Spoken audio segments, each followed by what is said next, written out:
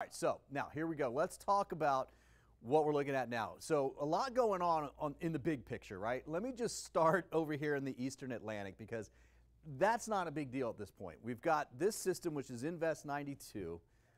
And the models basically take it out to the northwest and recurve it, right? Not a big deal, 40% chance for development. That is the remnant of Emily. Remember Tropical Storm Emily?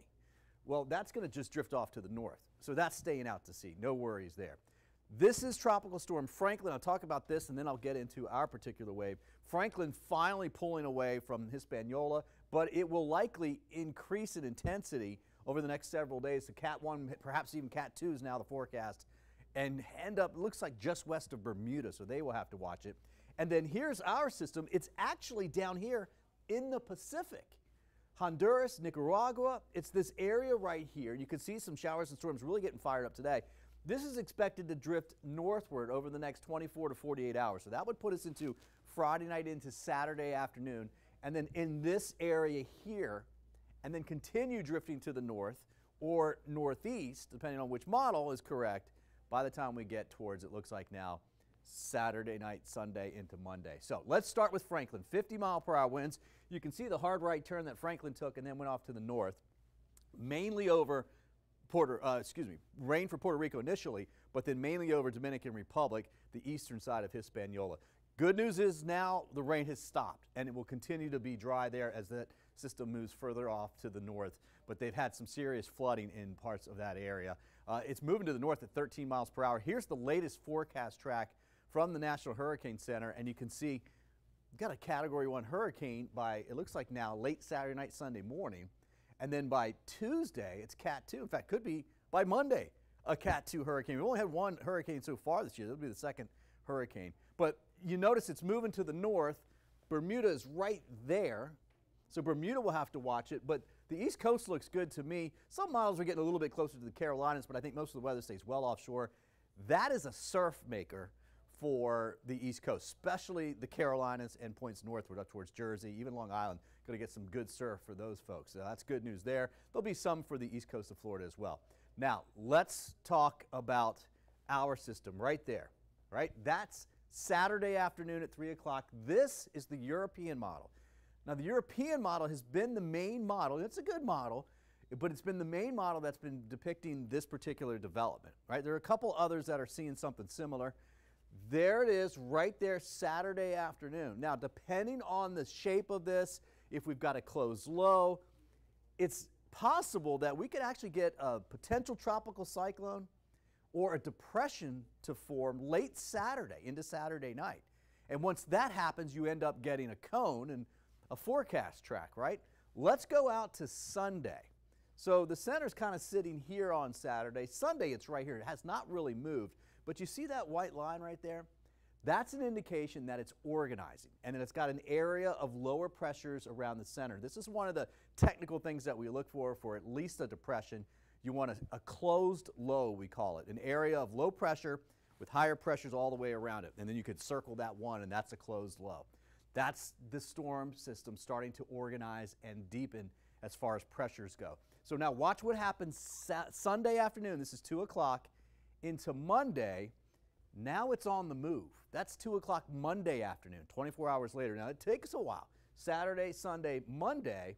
But now there's the western tip of Cuba. You can see the counterclockwise spin here. Again, just the model run. But notice rain starting to get up towards the Keys Monday afternoon. Look what happens Monday night into Tuesday. That's our concern, right? Most of this, the European model is what I'm showing you here. Most of the runs lately are suggesting it's in the 45 to 50 mile per hour range. That's like Harold that just went through southeast Texas, right? It wasn't much, but here's the problem. Is we're not looking at a long track storm that's coming all the way across the Atlantic. We can track it for days. It's not like that. This is something that down here would just be developing, but within about a 24 to 36 hour period, it's on our doorstep and it's increasing in intensity. And that's what we call in-close development. And it's something that we've been watching for all season long because the water's just so warm, right? 90s in the water. And because there's some shear, which makes it harder for long track storms to happen. But that's what Harold was drifting here. In the central Gulf, it wasn't that much. They did a potential tropical cyclone out here because it still wasn't organized.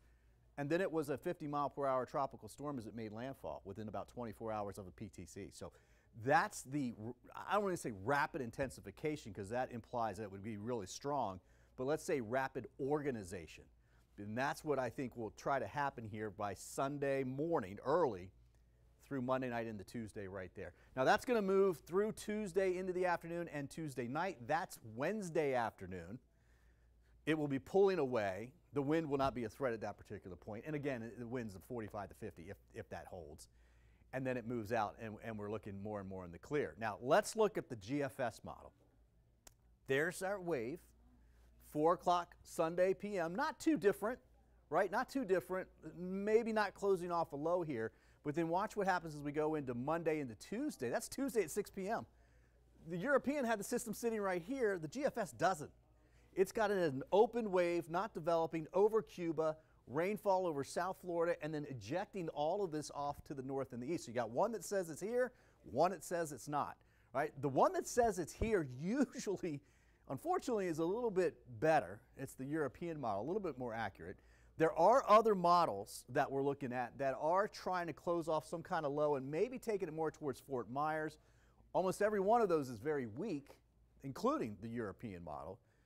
But a little bit more argument to say that, yeah, we could have something kind of a little bit better organized headed towards South Florida at least, if not Central Florida where we are here in the Tampa Bay area by Tuesday. Otherwise, you can see tropical moisture heading our direction, and we'll take that. And even if we had a small tropical storm, storm surge wouldn't be too much of an issue. Harold, when it went into Texas, had 50-mile-per-hour winds, and they had a 1 to 3 foot storm surge. Would be something similar to us, but way too far out in time for this to happen. The reason why I wanted to go over this today and spend a little extra time is because this is all going to get into motion over the weekend. And I know a lot of folks aren't paying attention to the news or the weather over the weekend. So here's what you need to know now. The Hurricane Center says it has a 50% chance of developing Saturday, Sunday into Monday. All right? A potential tropical cyclone or a tropical depression is possible late Saturday night into Sunday. And what that means is that we could get a cone, okay? And so the cone would be coming up into the eastern Gulf of Mexico, and if the forecast model that shows holds, that would actually put us in the cone if that were to happen. Right? And that would happen again Saturday night, maybe Sunday morning, and so then you'd wake up and be like, oh, what's going on, right? Now you know that that's what would be happening. So the impacts for us, still, it was just way too far to go into the detail, but the timing looks like it would be late Monday into Tuesday. Tuesday during the day would probably see the heaviest wind and rain that we're going to see. And then Tuesday night into Wednesday morning, things are quieting down just a little bit. I'm not extremely worried about this one because the modeling so far is weak. But the only thing that concerns me is that the rapid intensification possibility. So you want to stay tuned with us over the next several days. And of course, we'll be constantly updating you on air, online, on our stream as well too. Don't forget that. You can get that for your Roku TV, that type of thing. And don't forget the app. It's absolutely free. You can get all our videos there. This is my social media, Bobby Deskins Weather on Facebook and YouTube. My Instagram is Bobby D Weather, and on X it's Bobby WTSP. I'll be updating, of course. We're going to be busy here for the next several days. Hopefully it kind of just weakens and goes further off towards the east, and that's what the GFS model is saying. That would be typical of a weaker system. A stronger system would come a little bit further to the north, just like what the European model is saying. So right now, not a time to panic. Now is the time to get your hurricane kit ready to go. We've been talking about it, right? Should have that already ready to go. And of course, your plan. What would you do? Just in case they were to say, hey, we need to evacuate level A or something like that. Do you know where you would go? Do you know your zone? Do you know if you live in A, B, or C, right? Now's the time to have that plan. Know where you live, know where you would go, know how you would keep in contact with friends and family if you did want to leave the area. I don't think this is a big deal right now. And in fact, looking at some of this stuff, if you look at some of these models, to me, even dealing with the European model, we had some much needed rainfall heading our direction. We got a really big drought, especially Manatee, Sarasota County, parts of Pinellas and Hillsborough. And that tropical moisture there would actually be pretty good for us. And we can handle some rain here, 3, 4, 5 inches, without seeing terrible flooding just because of our topography and the fact that we get rain all through the summer.